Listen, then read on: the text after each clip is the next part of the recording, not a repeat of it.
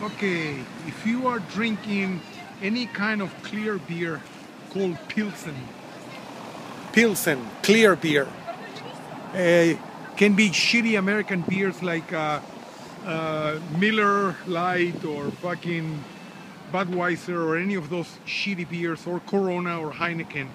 If you're drinking any of those clear beers, they were invented here in this town called Plsen about 200 years ago. The synagogue, the biggest synagogue in Czech Republic, is over there, a couple blocks we're going, and this is the main square of Plsen.